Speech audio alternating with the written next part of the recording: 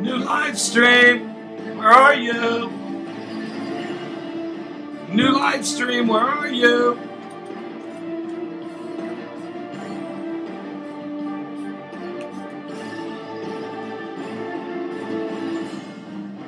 New live stream, where are you? All right, Melissa, almost live. Great. Joe Glickman, God bless you, my brother.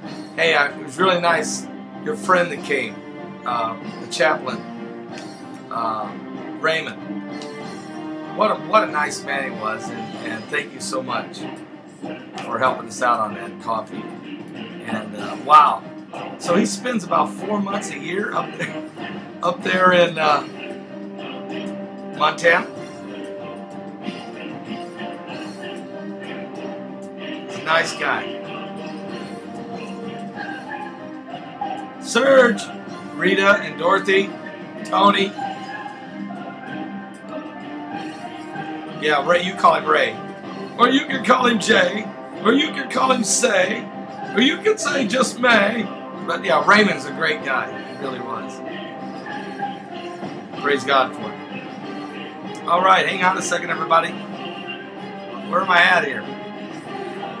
Let's get Blog Talk Radio connected.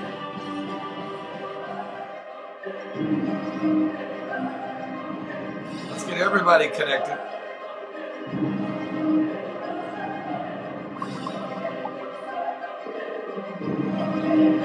Your show is scheduled to start in 9 minutes, 16 seconds.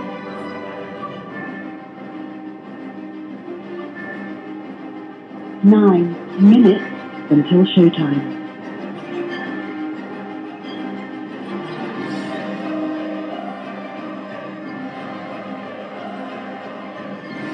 All right. Worldwide Network should be connecting as well. And other websites streaming along with us today. Praise God. We got 9 minutes. Is that what's going on here? Okay, it's going to be 9. Let's adjust this.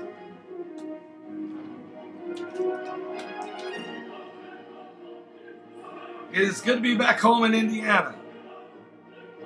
Although, what a shocker to go from sunny Southern California to Arctic blast. Are you serious? 8 minutes. 8 minutes until showtime.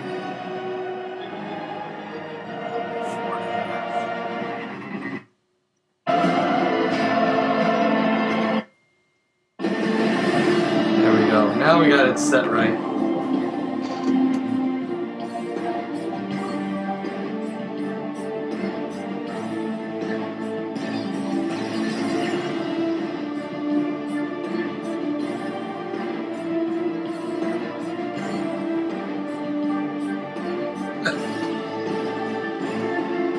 A preacher friend of mine just sent me a text holding a cup of coffee smiling. He's a character though. He is a character. Let's get ready to rumble. Robo Mom is in the house. Great to meet you, Robo Mom. You and your husband. 7 minutes until showtime. Wonderful people. Just God bless you. And all the folks we met out there in California Saturday. 40 people showed up for a coffee with Heidi and I. That was just incredible. I'm still moved by that. I really am. Everybody, first time to meet all of them. And I felt like I knew everybody, like it was amazing. Well, I've been praying for some of them, though I had no idea that they're out there watching. Matter of fact, a lot of them, about 30 of them, were brand new to me. It's really cool. Miss ZD, how's the weather in Chicagoland? Mary, how's the weather in New York? Rita, how's the weather in Louisiana? That's where I should be going, is south. What? Sherry Howard, how are you doing? Over in Indianapolis. I know how you're doing. It's cold.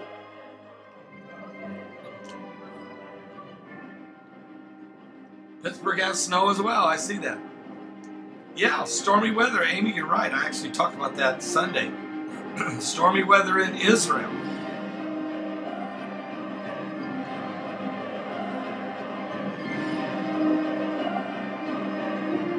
Kathy and David, good to see you. Juan Pizarro, good to see you. Veronica, how are you? Frankie in PA, Phil in NASCAR, Beauty for Ashes, Larry in West Virginia. The Dow is still falling. I'm going to talk about that today, Larry. I've actually got it right here in my list of things to talk. Oh, Heidi's getting love notes while we're on the road. She keeps getting mysterious secret admirers. These guys. What? 5 What? minutes until It was in her luggage when we got home. It was in her luggage when we got home. They went through Heidi's luggage, both of her bags. Plus, they pulled her aside and gave her the interrogation. But Pastor Begley, I went sliding right through. Are you serious? I'm sorry, Heidi. I really am. But Heidi does have a secret admirer. She does have hidden love notes in her travel bag from the TSA.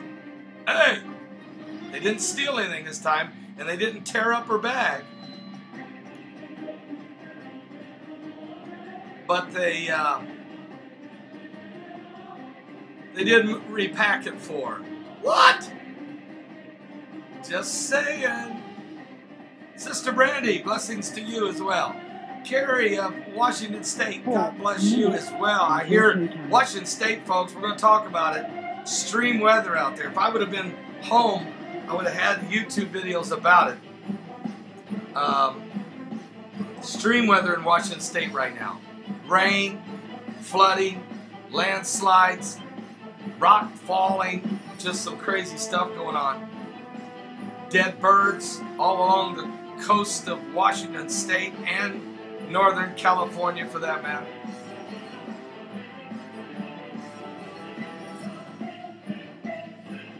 Yeah, probably.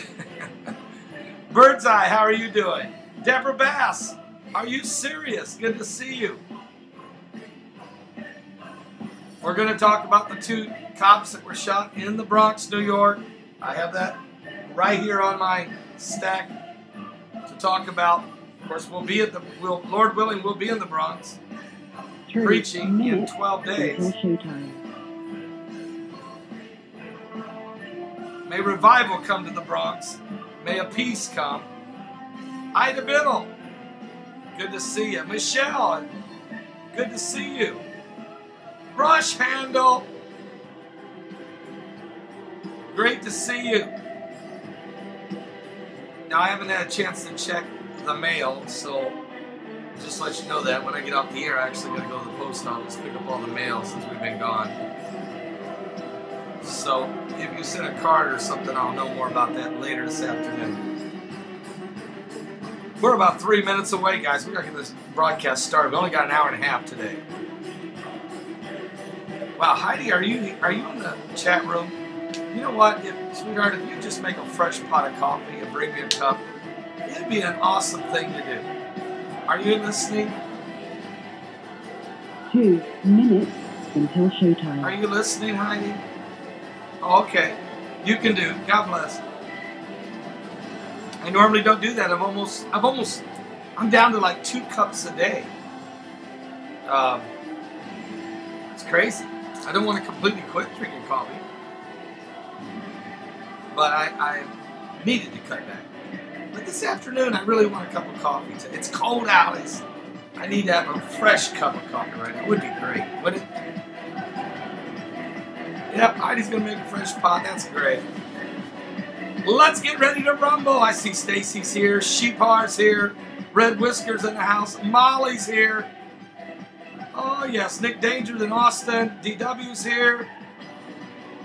Chris J is here. Hazel Blue in the house. I Need Healing's here. Mary of New York's here. TX Texas Cat is here. 1 minute. The Honduras. Debbie from Honduras is here. The Blessed One is in the building. Reverend Gary's here. Sarah Salmon's here. Christine is here. Adam Stark is here. Dee Snyder's in the house. Adoptable Josie. Karen's here. Liza from Belgium. No Wonder's here today. Everybody's gathering again. Even though we're late. Even though the time is messed up. Even though it's a complete chaotic situation. Stephanie of California is here. We're back home in Indiana. Let's get ready to rumble. Something biblical is going on with the signs of the second Your coming show will of go live Christ. in 5 seconds. 4, 3, 2, 1. What? Blog Talk Radio.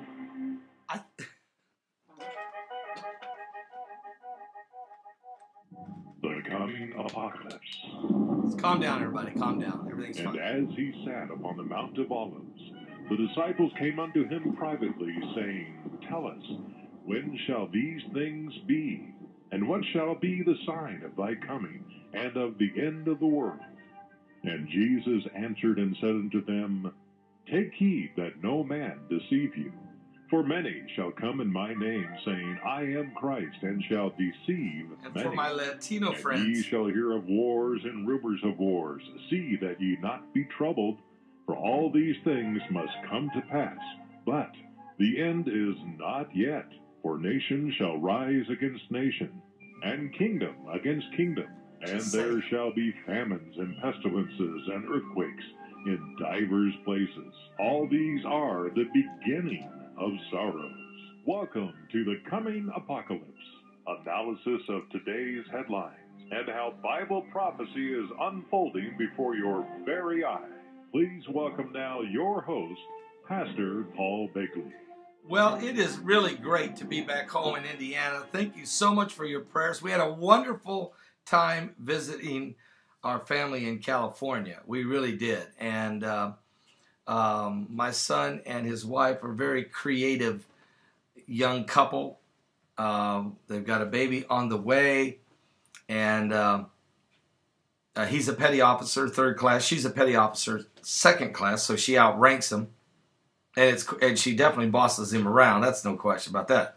So she's setting the pace early on how this marriage is going to work, and it's destined based on my expert research.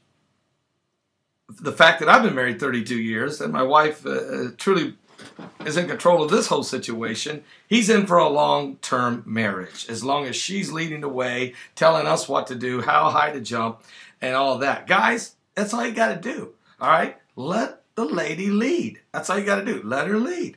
And it'll work out just great. Okay? Can anybody say amen? Oh, praise God. Hey, you know something, folks? Heidi's got love notes. Well, they call it puppy love. Yes, she's got some secret admirers going through her luggage. The TSA has left Heidi a special love note.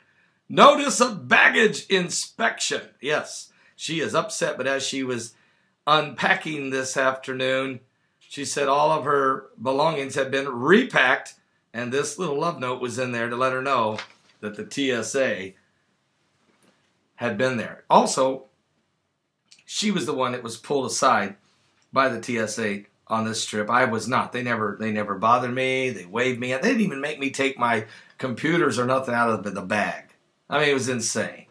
It was like they rolled out the red carpet. But Heidi was pulled aside. They ran through her stuff, interrogation. But part of the reason she went through all this interrogation was because we had my books, some of my books in one case, and they thought they were blocks of cheese. And so they pulled her aside and they unzipped the bag and pulled out all my books. They said it looked like on the scanner blocks of cheese. All right. So anyway, we got through it just fine. We want to thank you guys. Our planes were delayed twice on the way home, so we did not touch down till 5 minutes to midnight last night in Indianapolis. And it was snowing. It was a blizzard. So we decided to stay till daylight this morning and get up and head home, only to find that we were driving in a very, very snowy situation and very slick roads that actually became as slick as ice, like glass. And we did a video, actually, as we were out on the interstate, just letting everybody know we're on our way home. Pray for us that we have a safe journey. I always say, Lord willing, we'll be home. Well, about a half hour later or so, as I was driving and come up over a hill on the interstate, just as I topped the hill, down below I could see 4 crashes. People rear-ending each other, a semi that had crashed into a car, another car over on the other side in the ditch, and so I hit my brakes. You know, and when you drive in snow and ice, guys, you don't just lock things up. You tap your brakes. As soon as I tapped my brakes, there was no stopping. I was already in a slide. It was pure ice, and so then I start tapping, trying to get control of my own car, not wanting to get involved in the pile up at the bottom. And after about a third or fourth pump, I did finally grab traction. At that moment that I was back in control of the car, I looked in the rearview mirror, and just topping the top of the hill was a semi. And the minute he topped the hill, he knew he was in trouble. He was going too fast. He hit his brakes. He jackknifed. And so he's sliding sideways, coming down the hill toward us, completely jackknifed. The rear end was all completely swung around and was in front, almost in front of his cab. So at that point, I'm thinking, he's going to hit us. So I started looking for where to go. And I had 2 options. One was take the ditch to the right. The other was try to sneak in between 2 car accidents and kind of sandwich myself in the middle and hope that sheltered me, which is, I was actually considering that one. And immediately when I saw him jackknife, I just said, oh, Lord, help us, Jesus. That's the only thing I could get out was, Lord, help us, Jesus. And all of a sudden, his semi just stopped sliding, and it was like it went into forward. He just drove right over the hill, way down into the valley. But he never flipped his truck. I mean, I don't know how in the world he didn't flip his truck. So he never hit anybody, and he never lost his load. He never flipped the truck. He'll just have to get towed back up onto the main road, and but without any injury or damage. And we didn't hit anybody as we came to the bottom of the hill. We were able to maneuver through it, and God took care of us as well. So anyway, Heidi grabbed the camera and did a quick video. Our hearts were racing, and but the Lord had spared us and the truck driver behind us, and we praise the Lord for that. Lord, help us, Jesus. I think I remember a song like that. Lord, help me, Jesus. I've wasted it so. Help me, Jesus. I know what I am. Oh, yes. But now that I know that I needed you, so help me, Jesus. My soul's in your hand, Jesus. My soul's in your hand. Oh, yes, yes, yes, yes. I feel the vocal cords saying it's almost time to praise the Lord. Can somebody shout with me? Guys, let's get right into the current world events. I'm just happy to be home and get comfortable again, get all my computer things going and start printing my stuff. It's just easier to operate from here as far as broadcasting. Wow, did we enjoy, though, the visit, not only with our son and daughter-in-law, but boy, did we. And he took us, my son says, hey, because every day he made us do something different, all right? His wife actually was coordinating everything, so they would come pick us up. That way we didn't have to rent a car that way. They could just come pick us up. And they took us to the Midway one day, so they said, look, you're going to tour the Midway. And we went inside the Midway and walked all around it. That was very historical, and that was very powerful. And you see just how the sailors spend their time on that boat, and just how, you know, the flight deck, and just an incredible thing. I just can't, I totally appreciate every veteran out there that were on, you know, all of our midshipmen, all of our Navy sailors, and all of our Air Force men that would fly these planes in and off those ships, and everybody involved. I mean, it was just unbelievable thing, how tiny it is to get in and out of their sleeping quarters. And we went down into the hospital area where my son Paul would be working if he was on a ship. And just looked all over, had a great time. It was a good time. And then actually the other day he said, okay, we're going out to see if we can see a whale. So they put us on a boat and they took us way out into the ocean, and the Lord blessed us to see several whales. And I actually got some footage of 2 whales doing what looked like synchronized swimming. All right, so I had to upload that for you. I thought that was beautiful. It was beautiful. And then we ran into a bunch of dolphins trying to catch the boat, and about 25 dolphins or so, racing to catch us. And we put a video up on that too. That was another beautiful sight. So anyway, I actually think I did a better job with those videos than National Geographic Wild. No pun intended with them. Let's move on with some of the things going on right now. I tell you right now, let's grab the word of the Lord if I can. I'm not going to use Max since I just don't feel like pulling it up and getting it all ready. But I would like to read from the word of the Lord. Everybody grab your Bible and go to Psalms. Let's go quickly to Psalms 133. This will be one of the themes of the whole year. And I seen it in action Saturday afternoon at that coffee when 40 people who had never met us in their life, most of whom I had never heard of, probably out of the 40, I would say 30 of them was the first time I ever heard of the people. They were faithful watchers, they watch all our YouTube videos. They come and watch these live broadcasts, but never get into the chat room. Just want to watch. Just watch the videos. Some of them only listen to the archives because of their work schedule. They love the archives. Just amazing from all walks of life. They drove in from everywhere, all over San Diego. They came in out of Los Angeles. They came in out of north of Los Angeles. They came in from La Mirada, California. They just Long Beach, California. Just everywhere. It was just incredible. 40 for a coffee, and we just about took over the Cheesecake Factory almost. There was one guy's and one man. One man never got to even have coffee. He just double parked in the highway. He saw us standing out in front of the Cheesecake Factory. He stopped in the middle of the road, jumped out of his car, and ran up to give us a hug and hand us 2 beautiful pictures that he had taken in frames, and said, "I love you, brother," and ran back and jumped in his car, and he was gone. And there was another man who was sitting inside the Cheesecake Factory waiting on a table.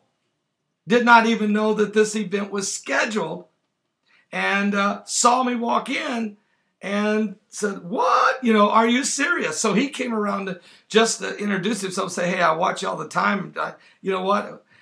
And then I said, "Well, come on, we're having a get together." So he ended up joining us, and we had a great, and he owns an Italian restaurant there in San Diego, or north of San Diego. So we plan on visiting that next time. So anyway, just a lot of wonderful people all over the place.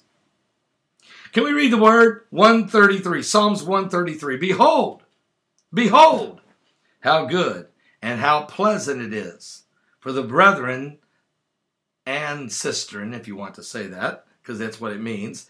How good and how pleasant it is for the brethren to dwell together in unity. It is like the precious ointment upon the head that ran down upon the beard, even Aaron's beard, that went down to the skirts of his garments, as the dew of Hermon, and as the dew that descended upon the mountains of Zion. For there the Lord commanded the blessing, even life forevermore. If you walk in unity, if you stay in unity with your brethren and sisters of the Lord, you will receive. It's so precious to God. It's as precious as the anointing oil upon the high priest of Aaron, flowing down his beard to the skirts of his priestly garment. It's that precious. Matter of fact, it's as precious as the dew on Mount Hermon, on the mountains of Zion. Matter of fact, it is so precious that God will command a blessing upon you. I've had people say, Pastor, I really want to grow in the Lord. I want to be blessed. How do I get blessed? Start walking in love. Start walking in unity. Start walking in fellowship with your brothers and sisters. Understand your responsibility as a born-again believer. You don't always have to be right. You don't always have to set the record straight. You don't always have to judge somebody. You don't always have to be in position of critical acclamation. What you really need to do is walk in the love and the joy and the peace and the power and the presence of the Lord, and to walk and live and shine a light to a lost and dying world, and love your neighbor as yourself. Come on, love the Lord with all your heart, your soul, your strength and mind, and love your neighbor as yourself. I'm telling you right now, you do these things, you will be blessed. Can somebody say amen? Let's go on. Psalms 134. Behold, bless ye the Lord, all ye servants of the Lord, which by night stand in the house of the Lord. Lift up your hands in the sanctuary and bless the Lord. The Lord hath made heaven and earth. Bless thee out of Zion. Go to Psalms 135. Bless ye the Lord. Or praise ye the Lord. Praise ye the name of the Lord. Praise him, all ye servants of the Lord.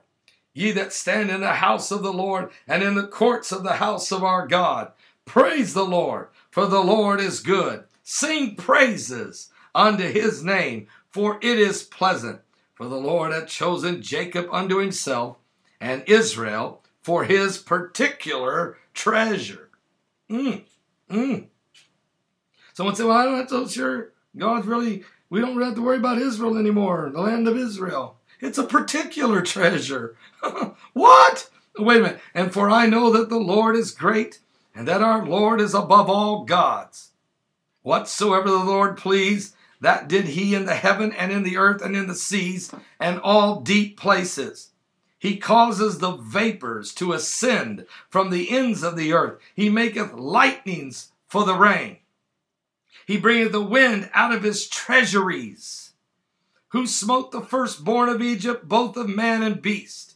Who sent tokens and wonders into the midst of thee, O Egypt, upon Pharaoh and upon all his servants.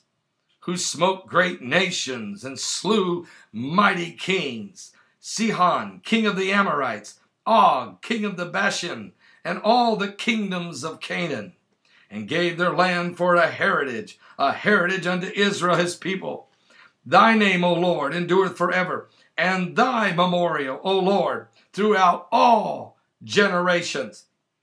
For the Lord will judge his people. He will repent himself concerning his servants.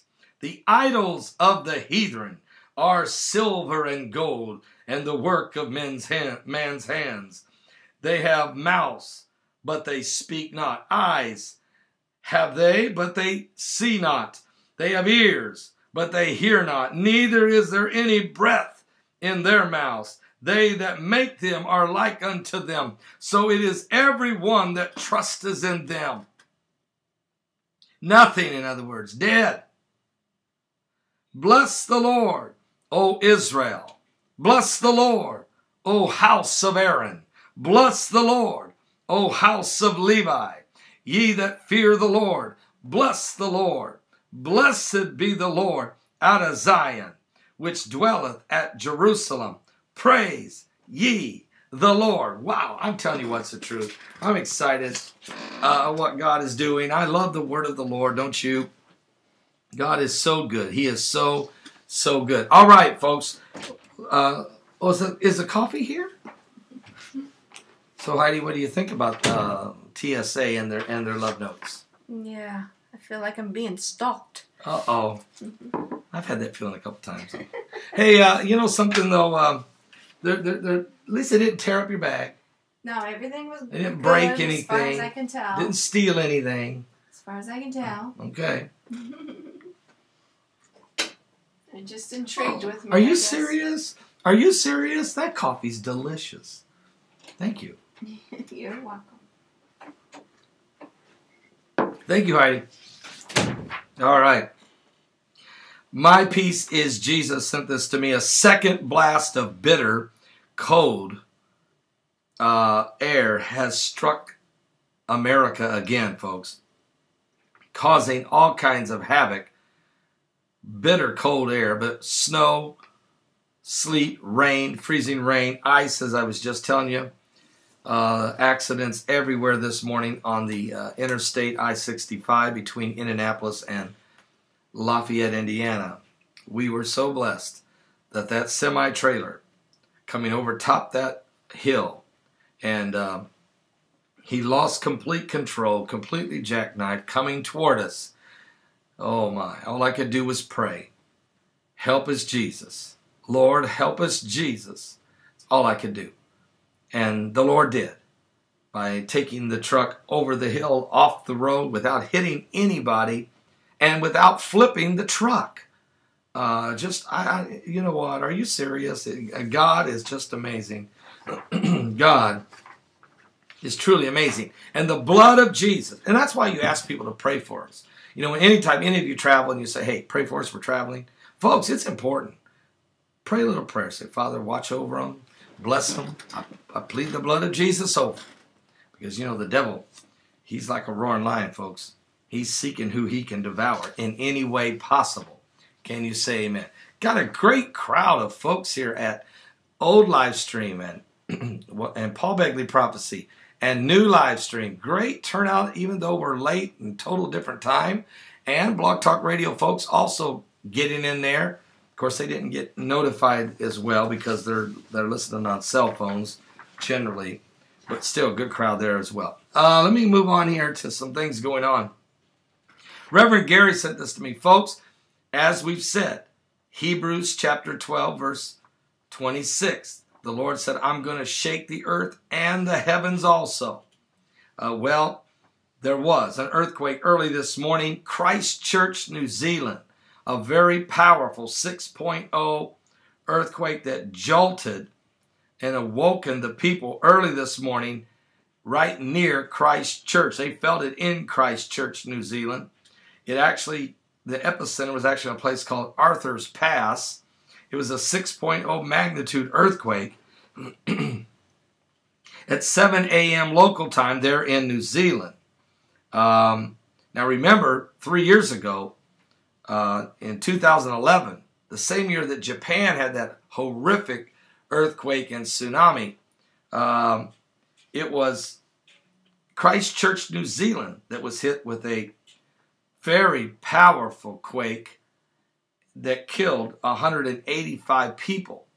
And we covered that back then. And certainly I feel that anytime you see Christchurch, New Zealand having earthquakes, it is so symbolic to me, so prophetic to me, that God said he was going to shake the church. Do you remember what the Lord gave of the 15 points, the prophetic look for the year 2015?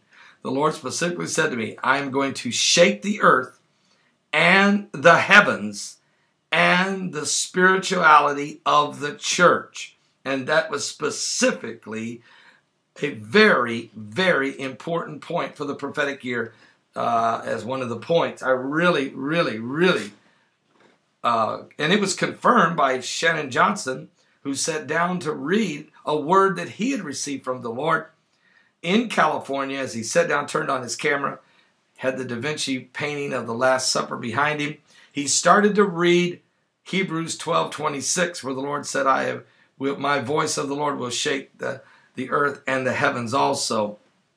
And as he started to read it, an earthquake, a 4.0 earthquake came and shook right where he was at, and shook the picture on the back of the wall and startled him. He knew it was an earthquake. He said, bear with me, we're having an earthquake. And he went on to read that word that he was given from the Lord. There's no question that the Lord is speaking to the body of Christ. And whatever's going on in the spiritual world will manifest in the physical. So when the Lord really impressed upon me that he was going to shake the earth, shake the heavens, don't forget that, and shake the spirituality of the church.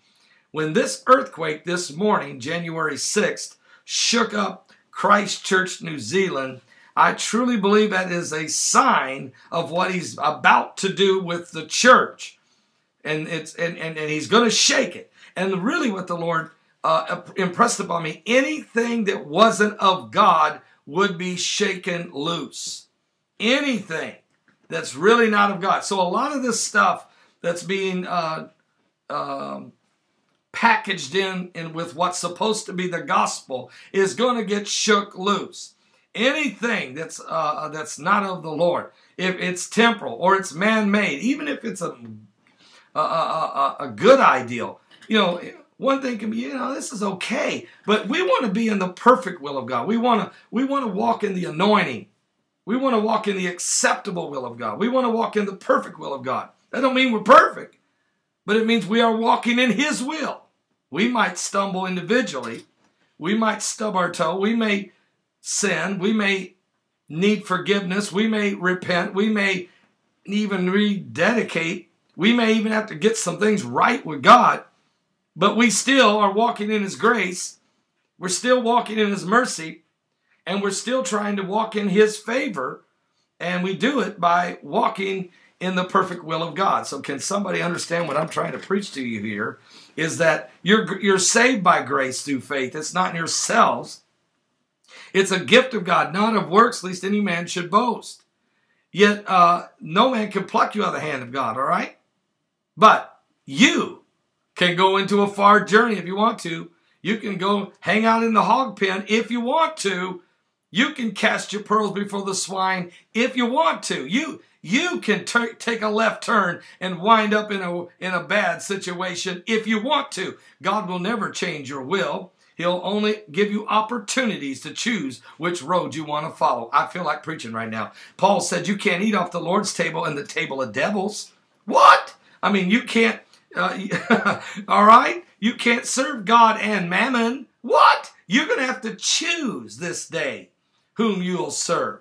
Joshua said, as for me and my house, the Lord said, I set good and evil before you. Choose this day whom you'll serve. And Joshua said, as for me and my house, we're going to serve the Lord. We choose to serve the Lord. All right. Can somebody say amen? So, I mean, you're going to have to do something about this thing a little bit. It isn't all about just coasting along. You've got something to do. You've got to persevere. You've got to run this race with patience. You've got to put on the whole armor of God. You got to get up and get your devotion life started. You're the one that's got to do some praying, and that without ceasing. It's time at some point in time. I was telling Heidi, I got a word from the Lord the other day. Somebody was saying, I just don't believe women should get involved in the work of God. I think they should just stay quiet and bake cookies at home. Well, they can bake the cookies, but why are you trying to shut them down for? I mean, think about it.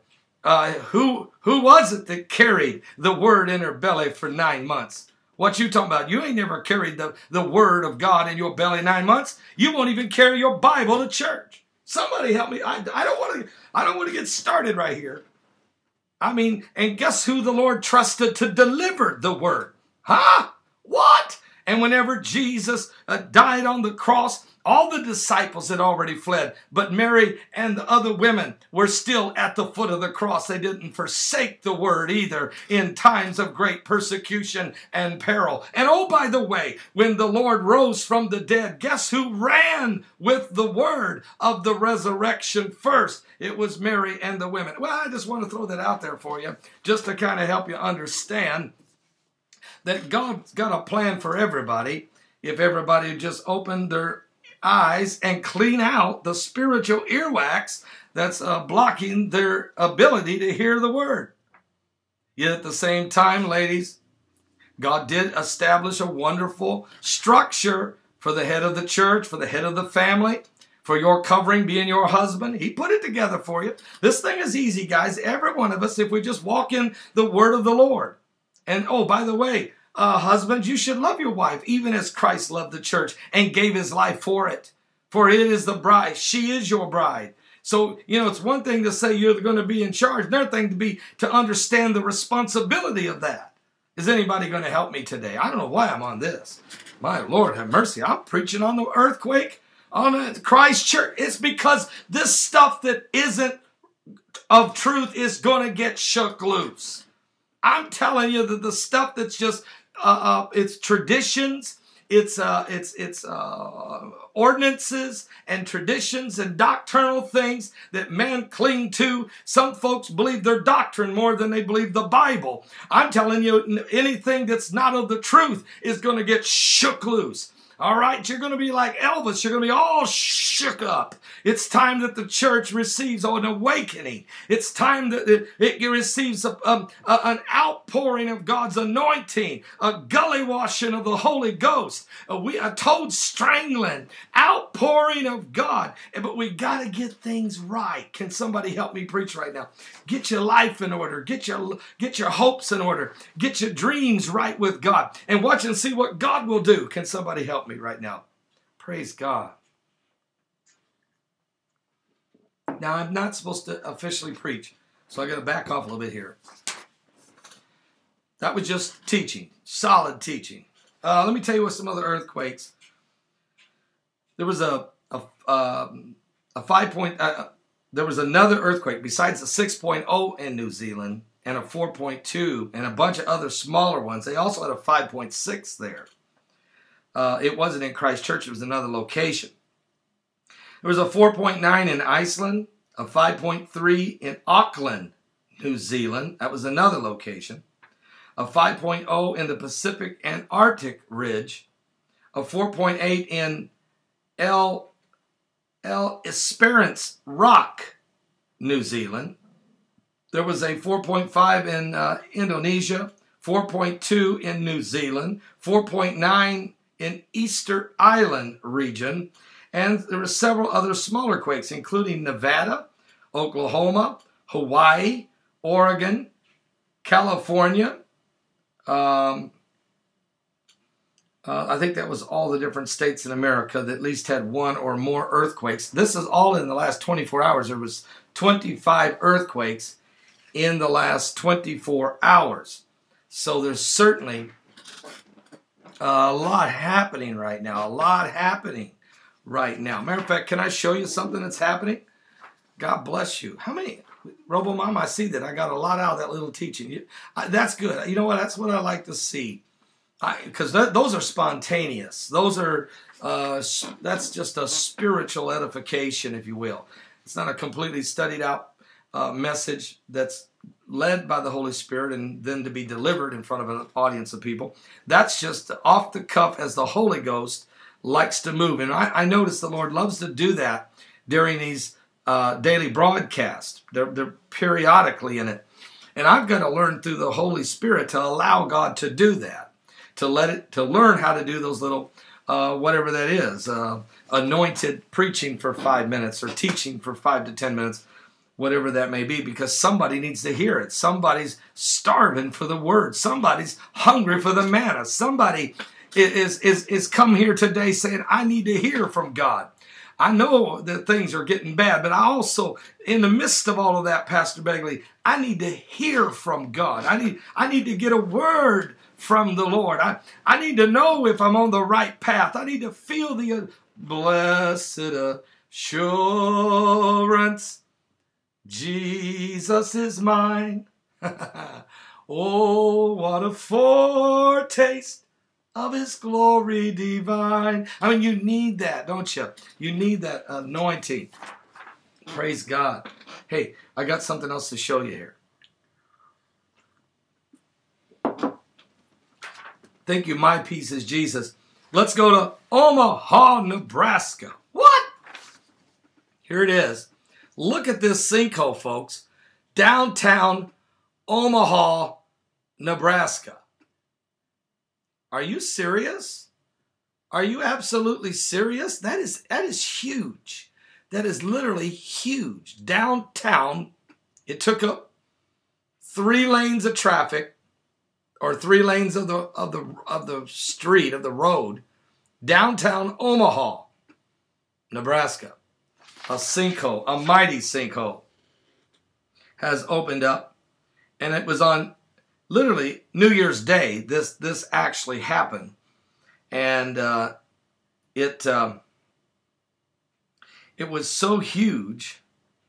Of course, they had to shut down the roads, and it kept getting bigger. And that's why I'm showing it to you.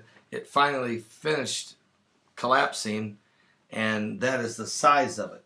So things are going to get shook loose, folks. The sinkholes are not going away. Oh, by the way, speaking of weather, you got to talk about Washington State. Folks, they're having unbelievable rainstorms, unbelievable flooding. Rivers are flooded over their banks, rock slides, landslides. I mean, just total. It's just crazy up in Washington State right now. And by the way, thousands, and I mean thousands of birds have died along the coast of Washington State, Oregon, and on down all the way down to Northern California. There are thousands of dead birds along the seashore that are just literally dead everywhere. It just keeps like jumping, but as it goes all along the coast, especially Washington State. So there's a lot going on right now as far as the manifestations in the weather. Oh, and by the way, take a look at, I did a video about it a couple days ago. You should look at it. The southern part of the sun has got a huge, massive black hole. It's because the magnetosphere of the sun, its outer protection, if you will, has got a gaping hole. And I mean, it's the whole south pole of the sun. This thing is enormous. And what can happen is it can release coronal mass injections, and those would release tons of energy, tons of UV light, radiation type light. And if it gets turned in a way that where we can receive a direct blast from the sun to the earth from that, it's just less protection. It's just less layers between us on the surface of the earth and what's coming off the sun. So anyway, it's huge. It's huge. And it's going to be like that for quite some time. It don't just reclose real quick, okay? It's a slow process of reclosing, which means it leaves the door wide open for unbelievable releasing of energy and or UV light that can put a ton of pressure on the earth, on the tectonic plates, which could create massive earthquakes. So this thing, and you know what Jesus said, which is the scriptures the Lord gave me for this year. Again, Luke 21:25, for there shall be signs in the sun and the moon and in the stars and distress of nations with perplexity and the sea and the waves roaring. Men's hearts failing for fear of things coming upon the earth, for the powers of heaven shall be shaken. And when you begin to see these things come to pass, he says, then lift up your heads, look up. Well, first he says, all right, heaven. And then shall they see the sign of the Son of Man coming with power and great glory. And when these things begin to come to pass, he said, then lift up your heads, look up, for your redemption draweth nigh. Oh, my. Well, we can see the day approaching, can't we? Let's go to New York City, specifically the Bronx. We just buried that second police officer that was assassinated. And last night, our plane touched down in Indianapolis just 5 minutes or so before midnight. As I was getting off the plane into the terminal, there was a television screen on, was CNN, with breaking news. 2 New York City police officers shot in the Bronx. Both men are alive and are expected to survive. And one of the 2 suspects was shot by the police. He ended up having to check himself in a hospital from his gunshot wounds. The second suspect has just been apprehended, I guess, within the last hour and a half. The manhunt was underway for these 2 suspects who shot and wounded 2 New York City police officers who were responding to a robbery in the Bronx, New York. Both officers were listed in stable condition. And we're going to be in the Bronx, Lord willing, in 12 days. As Sunday night, January 18th, the 19th, the 20th, and the 21st, Lord willing, we'll be preaching the first 4 nights of the Great Gathering at Harvest Army Church International in the Bronx, New York. And we look forward to it. And we believe that, we need revival in the land, certainly. We need a great shaking in the land. Oh, and we need the word. These police say that one of the suspects was wounded. The shooting took place at 10:30 p.m. Eastern over on 184th Street. All right. So anyway, pray for these officers. Pray for the people of New York. Pray that the violence will subside, that it will stop. Pray that the media does not continue to fan the flames of racism. Pray that that there is changes that need to be made, are made as it relates to the relationship between the police officers and civilians. And pray that people who are rebellious and out of control will be brought into order and start walking the way they should. I understand protesting is one thing, demonstration and protesting is one thing. Assassinating is another. So what we have here is very, very serious situations taking place across our country. This is a very, very sad and delicate thing. But there is only one answer. Jesus. There's really only one answer. Giving your life to Jesus Christ. And that's what people need to know. It's what people need to do. Because we're truly living in perilous times. Let me just say this. I'm trying to get my screen back on here. We are living in perilous times. And we need each other, and we need to pray one for another, and we need to pray for our communities. Can you say amen? Praise the Lord. Folks, I want to thank Nick of New York for this report. I don't know what to do with this report, really. I mean, other than to say, is there something here? And the reason I'm going to bring it up is because my wife Heidi did some extensive research on sex slavery and what's happening. Why are so many of these young women and girls disappearing and missing off the streets of our nation and around the world?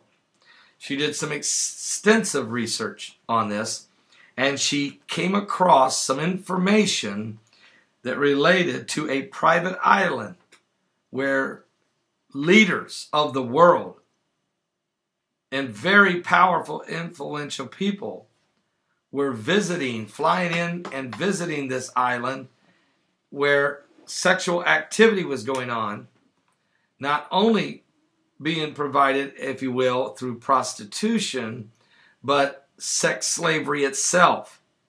There were young women there that were against their will and being forced into sex slavery with many very powerful and influential men of different nations and walks of life.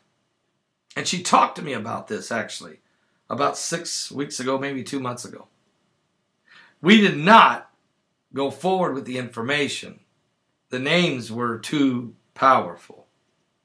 And also, you can't, you're not sure if it's truth or not. Well, this young lady that has come forward now, Virginia Roberts, she is saying that she was one of these young ladies that was taken to this island and was a sex slave and had been there since age 15. And she's the one that has now spoken out against Prince Andrew and the attorney there, who's very well known as well, Alan Dershowitz, and others. And I see others here in this article I just received from Nick of New York. And I'm talking some people in some seriously high places. And I'm going to let it lay right now because these names are just now coming up. The reason I'm going to go ahead and bring up Prince Andrew and Alan Dershowitz is because they have already spoken and begin to defend themselves publicly. And whether they're telling the truth or not, I don't know. But am I saying that there is sex slavery? Absolutely. Could this young lady be lying? Of course. Is she? I doubt it. I really doubt it. Because this type of information has already been surfacing. Let's just not, I mean, you can't sweep this stuff under the rug forever. Women are being violated. Young women are being abducted. This could be your daughter, your granddaughter. And so, again, those two men have already spoken out. There's another very powerful man who has not spoken yet, but he will have to, and you'll see that soon. There's two of them. One, a very powerful former leader of the world, one of the main leaders of the world at one time, and the other one, a very, very powerful, wealthy gentleman also, and there's others. So we'll wait and see how this plays out. I'm just telling you that now that where there's smoke, a lot of times there's fire. I don't know who all was involved. I'm saying that certainly this private island, and that there's already been reports of Saudi princes, sheiks, oil tycoons, corporate CEOs, world leaders, whether they're presidents, vice presidents, secretary of defense, foreign ministers. I mean, people in very powerful position have been going in and out of this island where this is allegedly been going on. And now this young lady got off the island and is saying, oh yeah, it's going on. I was there. Let me tell you. So, folks, the Bible says that which is done in secret will be shouted from the housetop. There comes a time, and let me just say this. You might think this will just be blown over. It's a miracle this young lady's not dead.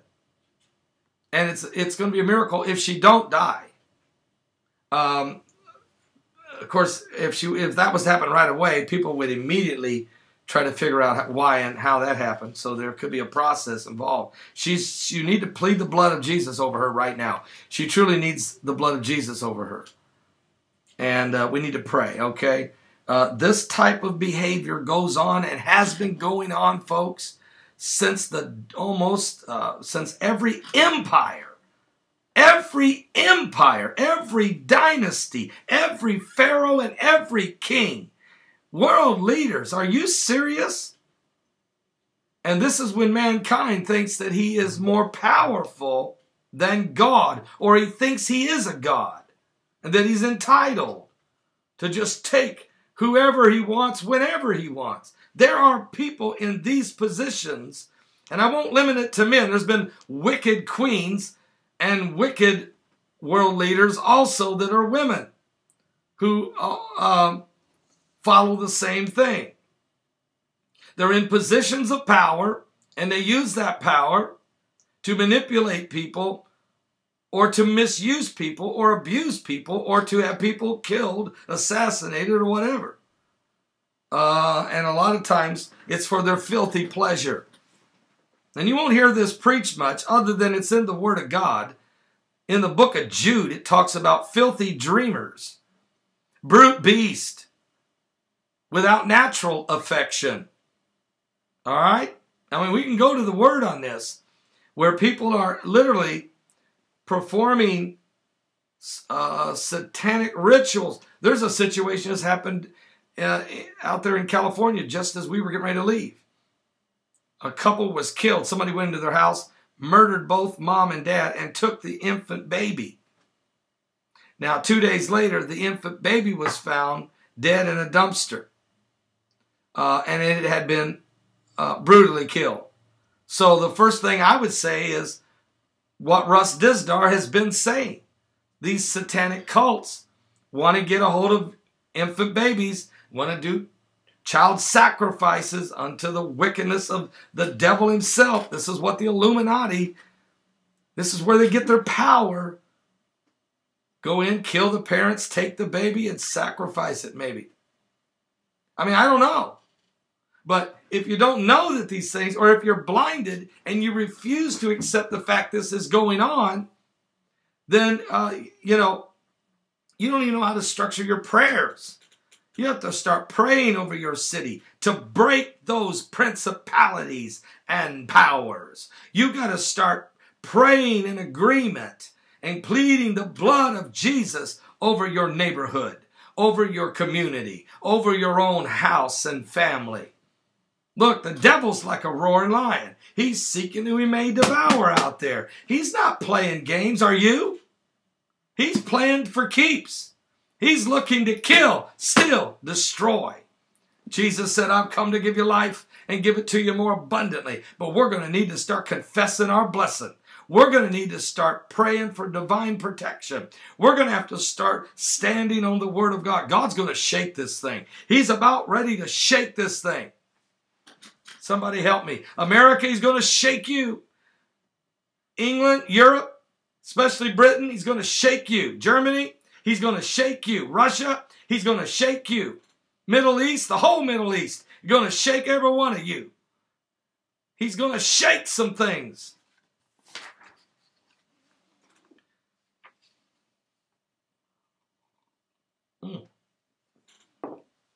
That is good coffee.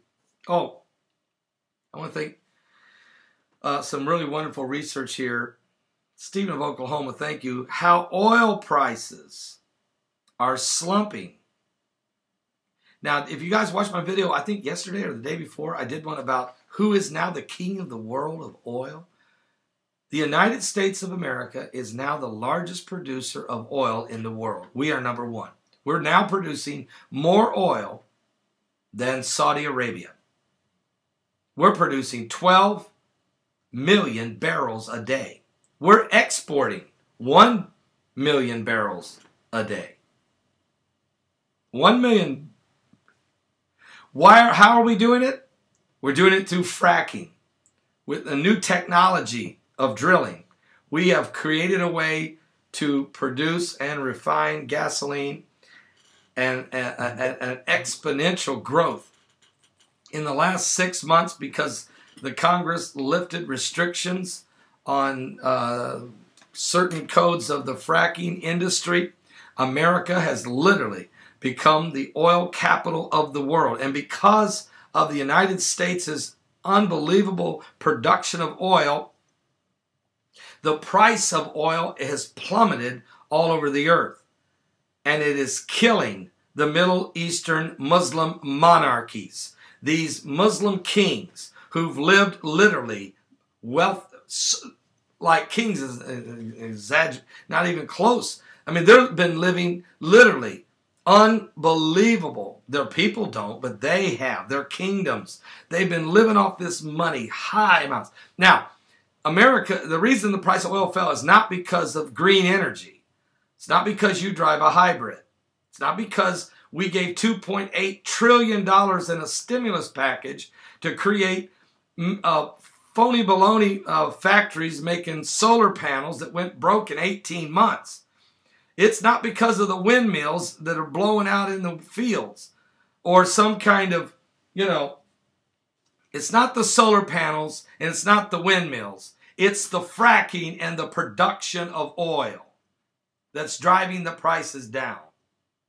And a lot of people got rich in the first 2 years of the Obama administration coming to the White House off this fakey green energy approach. But the real money is now being made because the oil industry has been turned loose. Now, here's the next thing you need to know. When the rest of the restrictions are lifted, when people will be allowed to really drill the oil in places of Alaska and in other parts of America where they've been heavily restricted, you're going to see an outpouring of production of oil like you've never seen. You're also going to see that pipeline from Canada to New Orleans, which is going to then cut down the supply line and really allow America to begin to export. Tanya from West Virginia says, Pastor, yeah, they're going to start fracking for gas where I live in Bluefield, West Virginia. Yeah, it's going to create, and I'll tell you what's going to do. It's going to create a massive amount of jobs. It's going to put but it is going to drop the price of oil down, which means these rich Middle Eastern Muslim monarchies are not going to have the cash that they've been having to fund their lavish lifestyles and their weapons to attack Israel. Be honest with you, the production, and by the way, America is now selling its oil to the European Union nations at cheaper prices than they can buy it from Russia and the pipeline through Ukraine. So this is going to affect Russia's oil prices, which is going to stop their ability to make tons of money. It's also going to affect Iran's ability to sell oil because they can't produce it as quickly. And by the way, the price of gasoline, it will fall, folks, to below $1.50 a gallon. It may get down as low as $1.20 a gallon by midsummer. And that's going to fuel literally an economic revolution in America. It's if we can get the rest of the industries in America to start dropping prices on food and start being more competitive, you're going to actually see a turnaround that could be a phenomenal turnaround in America and in Canada and in the European nations would all prosper by this production. You got to ask yourself, how can this be? Well, think about it. How could it work if all the Middle Eastern nations produced oil, charge an arm and a leg for every drop we get, and hold America and Europe hostage over oil, which is what's been going on for about 25 years. OPEC has been strangling America. And it's not just OPEC. It's some of the left-wing liberals in America who've also helped put the squeeze on industry in America in the name of Mother Earth worship. But now we might be getting ready to see a change. We're getting ready to see a production swing. And right now, what will America do with its money? What will it do with its surplus? Will it relieve the people, or will it use it for craziness to build colonies on Mars and the moon, to build more bunkers under the Rocky Mountains in Denver? Will it use it for more lavish lifestyles of the 1%? Or will it invest in its infrastructure? Will it invest in its people? Will it invest in its jobs? Will it cut back taxes? Will it help fuel an economy? I mean, my Lord, if there was ever a time that somebody was running for president of the United States would have a golden opportunity to put America to the top of the charts in every area, it's right now. I've never seen such an opportunity in my life. It is incredible what could be done. And also, while America would flourish, so would Europe. And the allied nations would flourish together. And by the way, so would Israel, because Israel's sitting on a pot of gold of oil. And America could then secure their borders, tell all of the haters to go away, make sure they go away, and help Israel then drill for its own oil to also produce and be prosperous. This could be done. But will it be done? Or will the New World Order step in and use this newfound fortune to supply all the resources only for the elite and leave the rest of the 99% wallowing in their misery? This is something we're going to have to see. There's a lot on the table right here. So now I'm starting to get a picture. The Lord spoke to me in prayer a few months ago, back in the summer, and said to me, Paul, in the year 2016, America is going to have to make a major choice. They're either going to choose to stay one nation under God, or they're going to take the other road. And this decision will determine the prosperity and literally the freedoms of this great nation. It is a crossroad. And it was, and when the Lord brought it to me, I still don't know what that decision is. I don't know if it is, are they going to vote whether or not to divide Israel, a two-state solution, by force, by mandate? Or is it has something to do with a Supreme Court decision that may be coming up that could affect the moral standards of this nation? I mean, there's a crossroad. The Lord showed me a crossroad. And one was definitely, if they choose the right road, it'll be one nation under God, and it will prosper and flourish. But if they take the left road, it will be a nation divided, a nation that will forget God, reject God, and will be a nation sliding in a very negative direction. So this is I don't know what the decision is, but I do know it's coming. And so, church, is there anything we can do about it? Pray, pray, pray. Do you believe in the power of prayer? Then start doing it now. Start praying for America. Really, start praying. Don't be political. Become a prayer warrior. Be prophetical. Get in the prophetic. Get in the anointing. Start claiming the God's miracle for all of... look, in whatever nation you are listening to me on the Worldwide Network, whatever nation you're in, pray that righteous leaders lead your nation. Whether you're in Russia, whether you're in Africa, whether you're in Asia, whether you're in the Middle East right now, start praying for righteous leadership in your nation. Pray for it. Start praying. Start trusting God. Ask God to help, to intervene. Watch and see what God can do. God can make a way where there seems to be no way. Can somebody help me today? Amen. Anyway, this is going to be very, very, very precarious times. Times like we've not seen probably since the end of World War II. We are at a crossroads, and we need to pray. We need to pray. And if this nation remains free, freedom of speech, freedom to assemble, freedom to express ourselves. Right now, did you know that the Obama administration was trying to change regulations on the internet to really put some clamping down? And David Cameron of the UK wants it even more regulations than even the Obama administration. But I just seen where the Congress, I just seen where in the House that there is quite a few in the House that are standing up against this move and are saying, oh no, you can't start trying to regulate the net. You can't start trying to put a squeeze on not only the freedom of speech, but the freedom to do business on the net. So there's a lot going on right now, folks. Again, pray like you've never prayed before. Pray for those who are in authority. Whether you agree with everything they do or not, pray that they make righteous decisions when it comes to the media. We do not need the United States government regulating. We don't need David Cameron regulating the internet in all of the UK. Or how about this? He wants it for the whole European Union.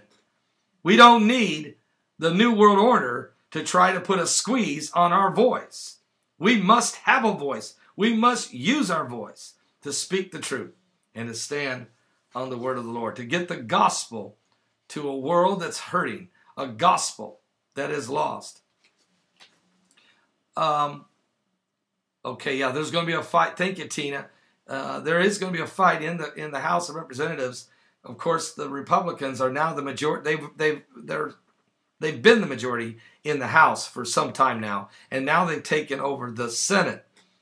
But in the House, there are some of the Republicans who are wanting to go ahead and remove Mr. Bonner from Ohio and put a new leader in.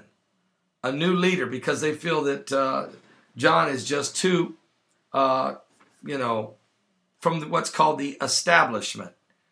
And they want somebody in there that is going to be a little bit more gung-ho, I think, to help make the right types of decision. Now, if he wins, which he probably will, then he'll turn around and try to throw the hammer on top of those that tried to remove him from power. So you're going to see some power struggling going on, and that's just part of what they do.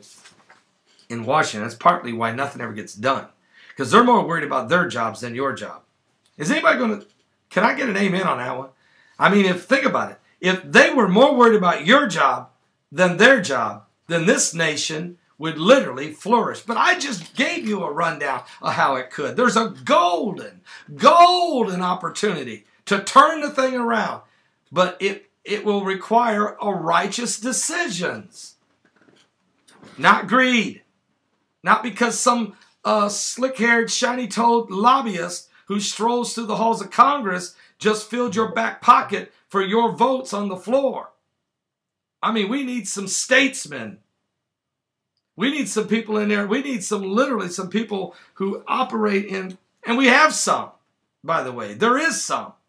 But we need this thing to change. We need a cultural change. Can you say amen? I want to welcome everybody that's here. We've only got about 25 minutes to go. Let me finish up with what else is going on right now. I apologize that we only had an hour and a half today. But we're just glad we're here. We didn't get run over by the semis. And we had safe travel. And we're happy to be back home in Indiana. And I truly do miss being home. Let me just say this. The Dow Jones. Larry from West Virginia, are you out there? Can you tell us what's the Dow doing right now? I have a chart right here. This was at a little after 12 noon.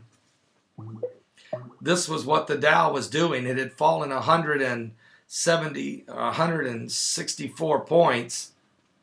And in a matter of 3 hours, it had fallen 449 points in the last 2 days. It's right now down 138. All right. So yesterday, way down. Today, falling still. And there may not be any. And here's the thing. Listen to the lies of the media. I'm going to tell you one lie they're going to tell. I'm going to tell you exactly the biggest lie they could ever tell you. I'm not an economic financial guru by no stretch of the imagination. But I can tell you for sure this is a bold-faced lie. Here it goes. They're going to start telling you on the news that the oil prices falling is what's causing the Dow Jones to fall. They're going to start telling you that these oil prices falling down is hurting the stock market. Folks, that is the biggest lie from the smoky pits of hell that you could ever tell.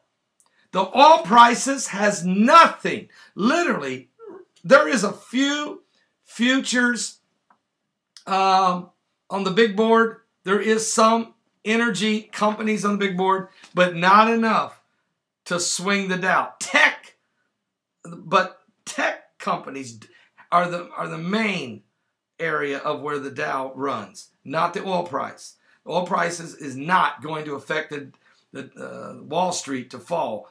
Wall Street has already been too high. It's been built on a facade. It's not been real anyway. So the price of oil will fuel the real jobs in mainstream America.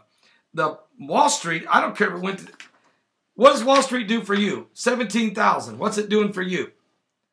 18,000. What's it doing for you? If it goes to 19,000, what's that doing for you? If it goes to 25,000, what does it do for you? Does it put food on your table?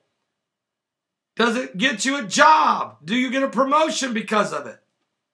Are the prices cheaper at the store because of it? No. But if the price of gasoline falls less than $1.50 across this country, and if America continues to pump out the oil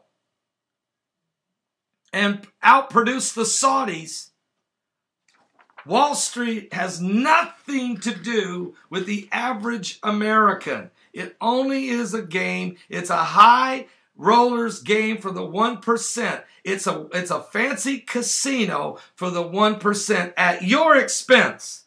Because if any of them ever get in trouble, then they're too big to fail, and you will see them reach deep, deep, deep, deep into your back pocket to make sure that they're bailed out. I don't want to go there. I've got too much to talk about. I'm just trying to tell you, this thing is getting uglier by the minute. And I'm going to say this real quick. Let's go to Jerusalem.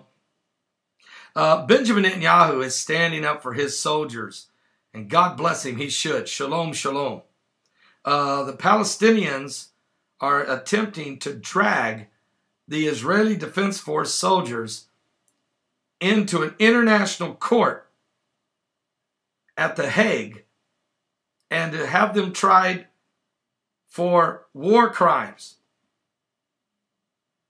But Prime Minister Benjamin Netanyahu said Sunday he vowed to deny any Palestinian efforts to drag the IDF soldiers and commanders to the International Criminal Court in The Hague.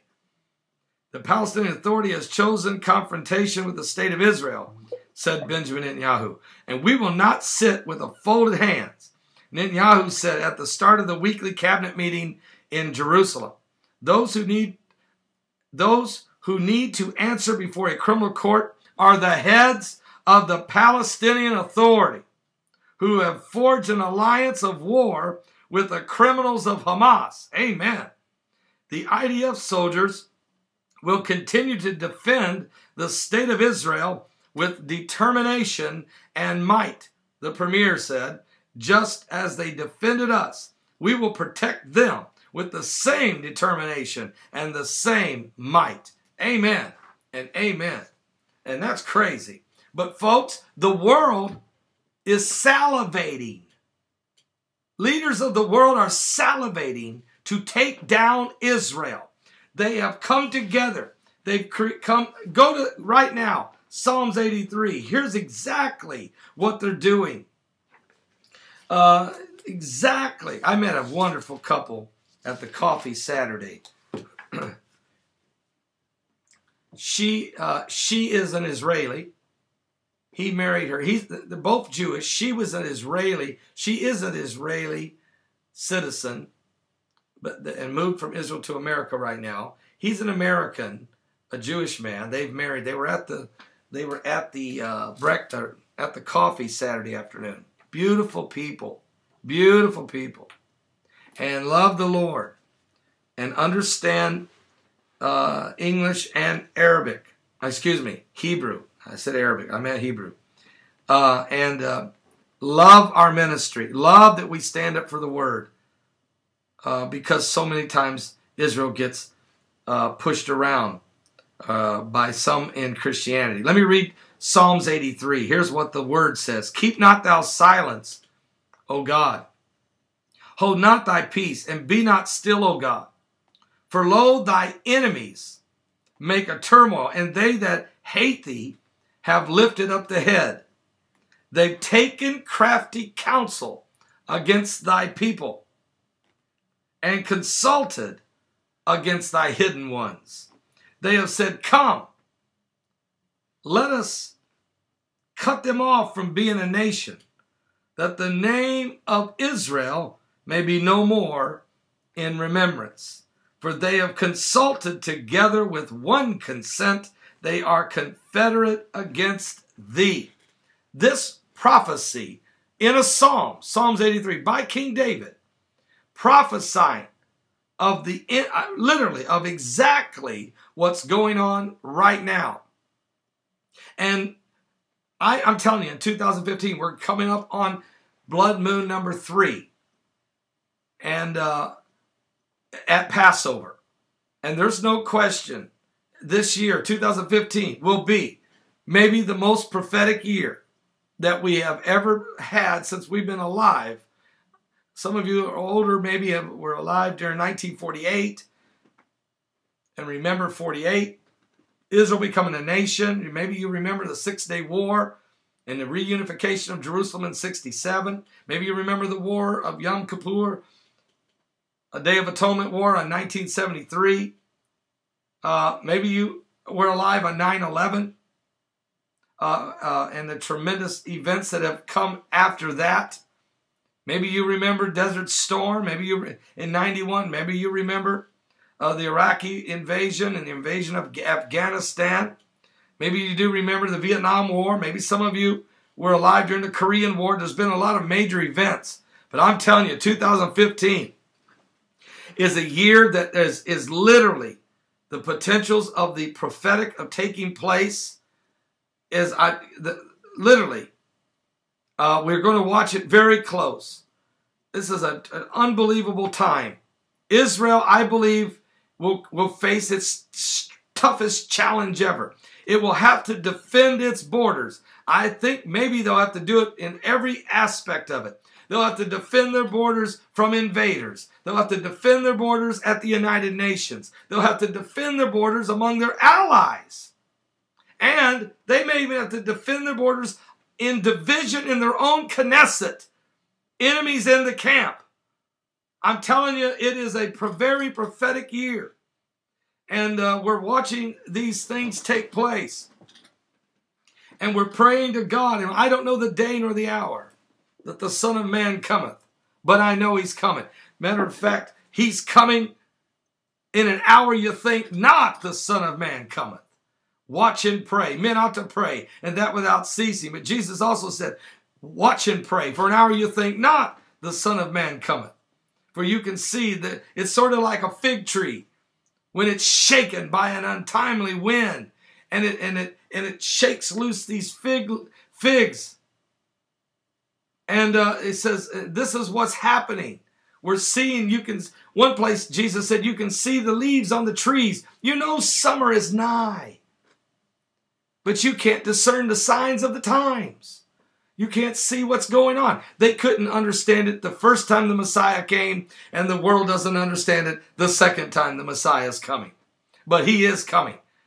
Here's a term you hardly ever hear anymore. The second coming of Christ. It's like you don't even hear it. It's like they erased it from the Bible. It's like they erased it from the theology. It's like they erased it from the gospel. But I'm not going to erase it. It's there. He is coming back. But did you know that there are ministers right now in several different denominations of America who are preaching Jesus isn't literally coming back? But still his principles, his teaching is a good place to start. It's a good reference point to help gauge your life. They're already starting to preach that there is no resurrection of the dead. There is no second coming of Christ. They're already doing it, folks. I've heard them preach it on television. They're saying that this is just a figure of imagination. This is not a literal events that will take place. I'm here to tell you right now, these are scoffers and mockers. They're doing the same thing they did in Noah's day, when they said that it was never going to rain and Noah was building the ark. Oh, by the way, I got to tell you something. I did a video on this yesterday, just before I left to get on the plane in San Diego. And that is this tomb. This tomb they found. Two tombs. They found the tomb of one of the queens of Pharaoh. But then they found a tomb of the mythical god Orius, I think is how you say it, Orius. And Orius was the god of the dead. He's the god of the dead. They found the tomb for him. And inside it were demons holding knives, protecting him. Also, there was other manuscripts or different types of things, which I doubt anybody's ever going to share with us. But you have to understand, this was the god of the underworld. They're opening the portals of hell, folks. The reason these things are being found is you're in the last days. And oh, by the way, guess who Orius was married to? Isis. This is what I'm saying. These are the same old devils, the same old demons being brought back out. One last opening of the gates of hell. And oh, by the way, you're seeing these as this is being done. Can I tell you what really blew my mind? I got thinking about it. Now, Orius and this queen they found for the Pharaoh. This queen they found for the Pharaoh was during the 5th dynasty, which is from the year 2994 BC to 2345 BC. So 2994, 2345. That is known as the 5th dynasty. Now, do you know what year Noah was born? Noah was born in the year 2994. The very beginning of the 5th dynasty. The flood came in the year 2344. All right? So basically Noah lifetime was involved with the giants in the land, the Nephilims, the hybrids, 13-foot tall, giants, fallen angels, hybrids, DNA altered by Satan himself. So Noah was around the whole 5th dynasty when these tribes of demons were on the earth. So that's part of the reason the world was filled with violence. This is part of what was going on. This tomb has been recovered. This tomb was opened. This portal has been opened. You might say it means nothing. It's just a tomb.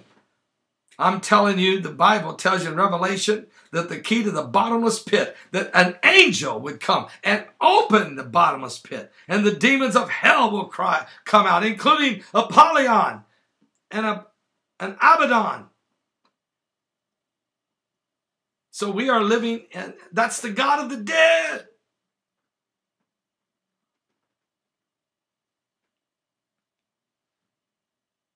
Are you saved?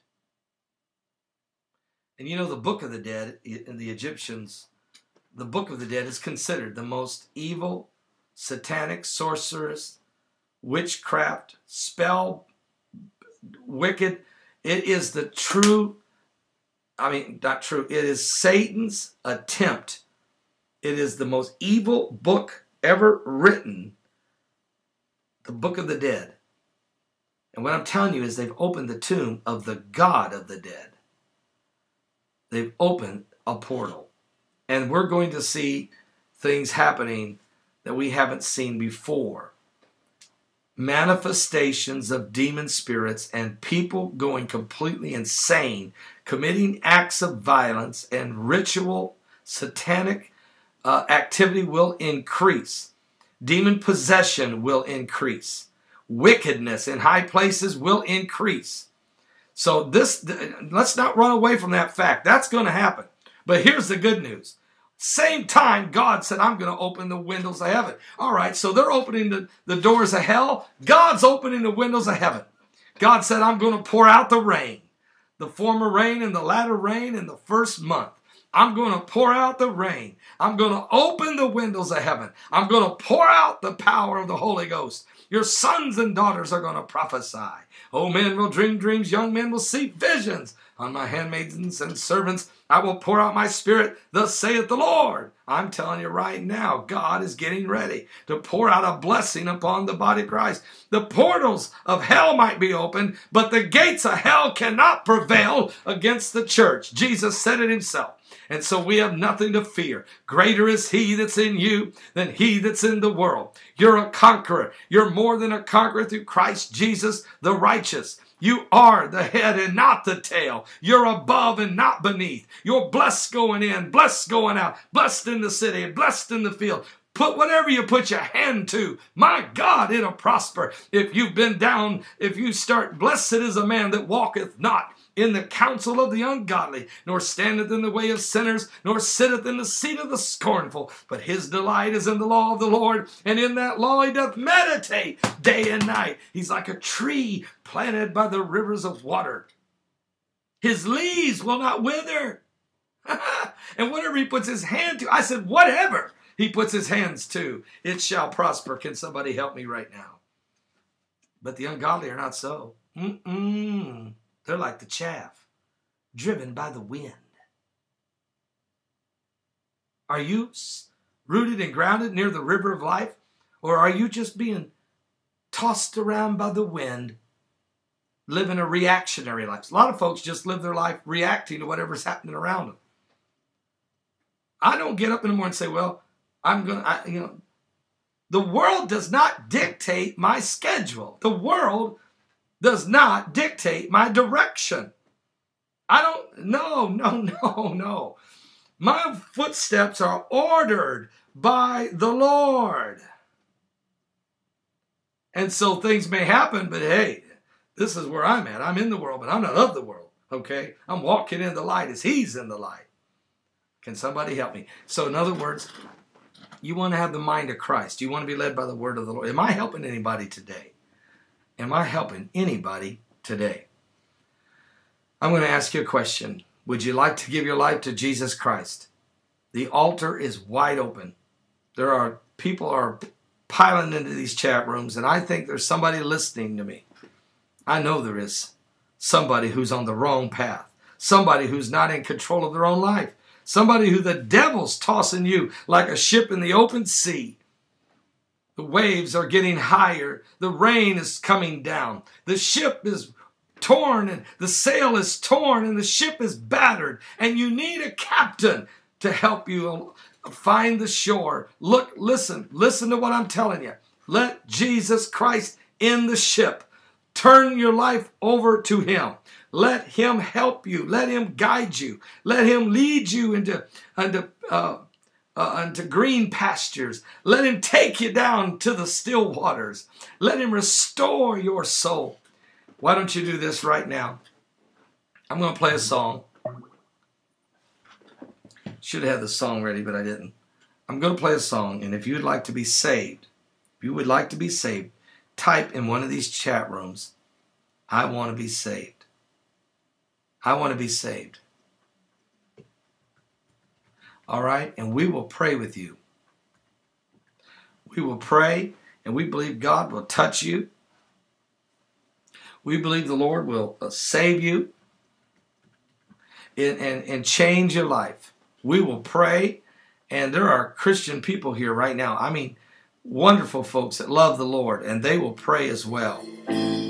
Why don't you come run into the mercy seat? Come run into the cross. Come to Jesus Christ. He will save you and forgive you. New live stream, there may be somebody there. Is there somebody named Shannon that wants to be saved? Oh, praise God. Shannon, 1978. That is beautiful. God bless you, Shannon.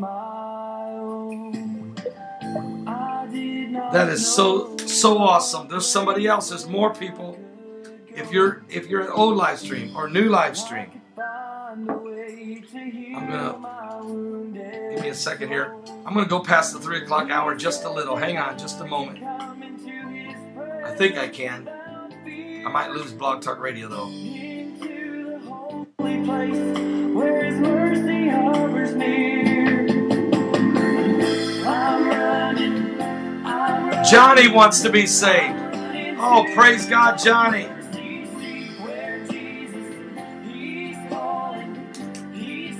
There's more.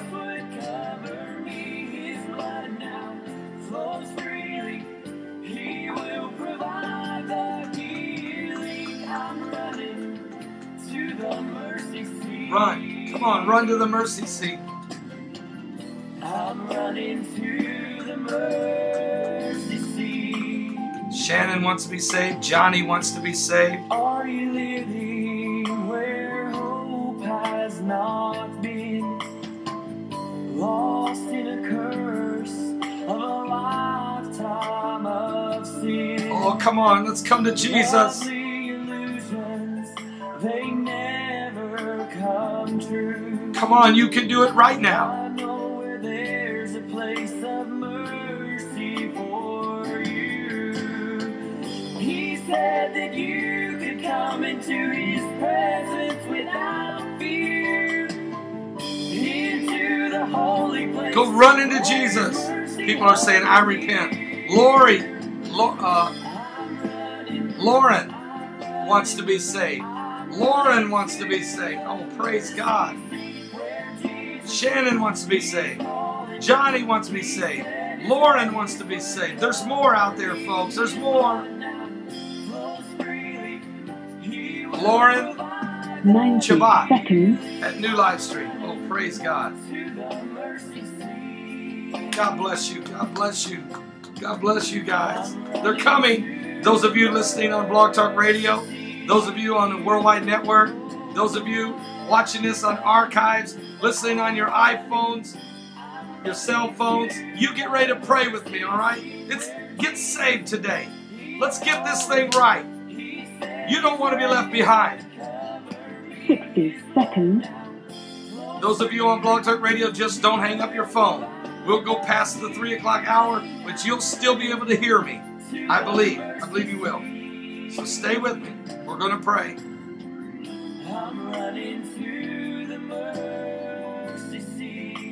Our Heavenly Father, we come to you right now. I want to be saved.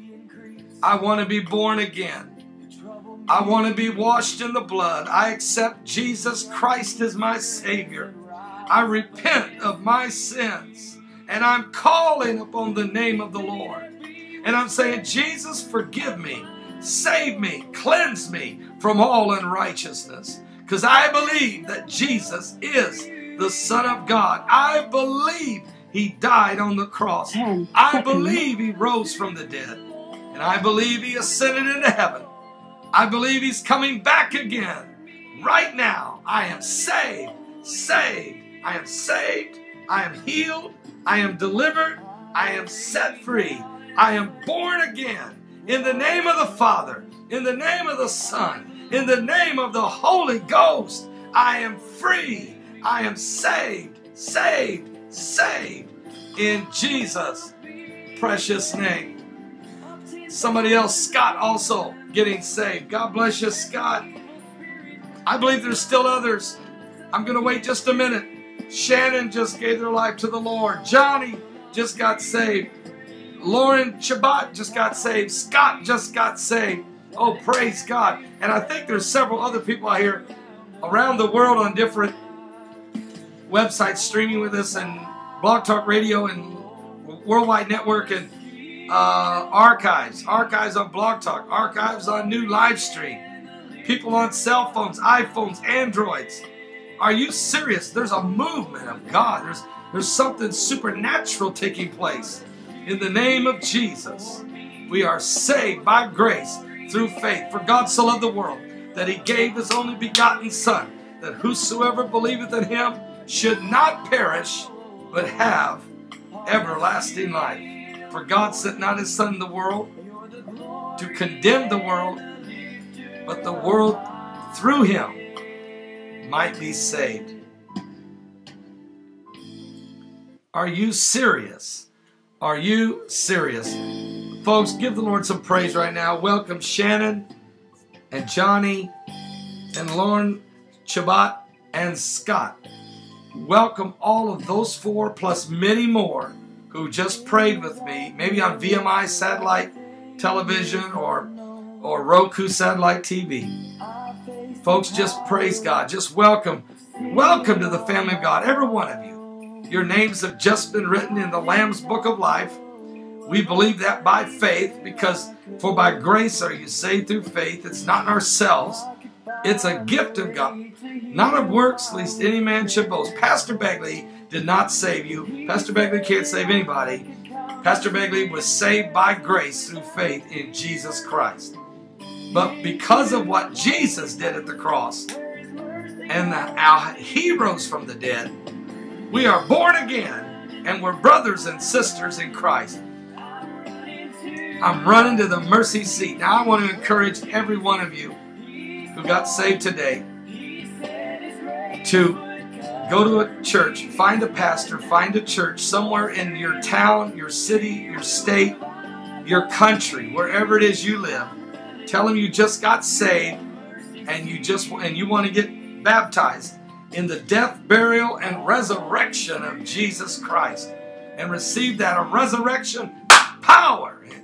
Praise God. You've already been washed in the blood. And the Bible says, you shall receive the gift of the Holy Ghost. Oh my, you need that. You need the baptism of the Holy Ghost, fire of God.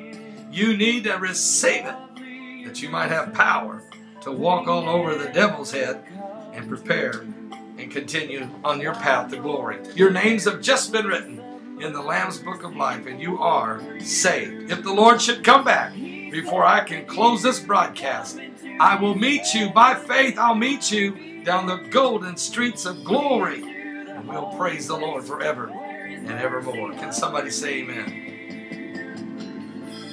If you need a Bible, we would love to send you one. They're free of charge. Miss ZD, we'll put it up there right now for you. Just send an email to MissZD01@hotmail.com. That's MissZD01@hotmail.com. That's MissZD01@hotmail.com. And title that email, I Need a Bible, or I Need a Prayer Cloth. And we will get those in the mail to you.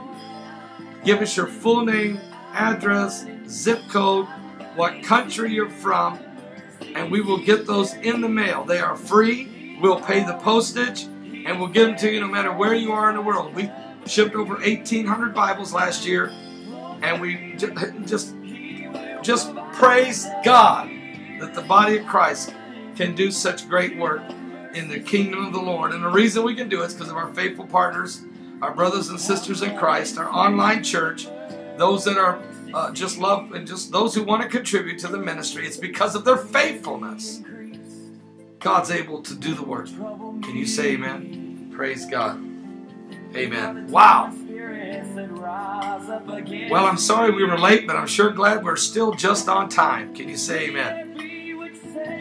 Don't miss Virginia Governor McDonald has just been sentenced, according to Russia Today. We'll check that out. Folks, God bless you. Have a great afternoon and evening. I'm home now, so tomorrow my schedule will really get back on track with the YouTube videos. And Lord willing, a 3-hour broadcast starting at 12 noon Eastern right here on the coming apocalypse. God bless all of you, all right? Be blessed in Jesus' precious name. God bless you all. We love you. Amen. Wow. What a great time today.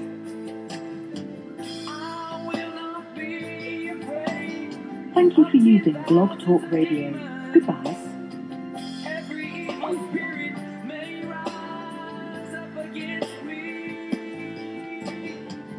Praise God.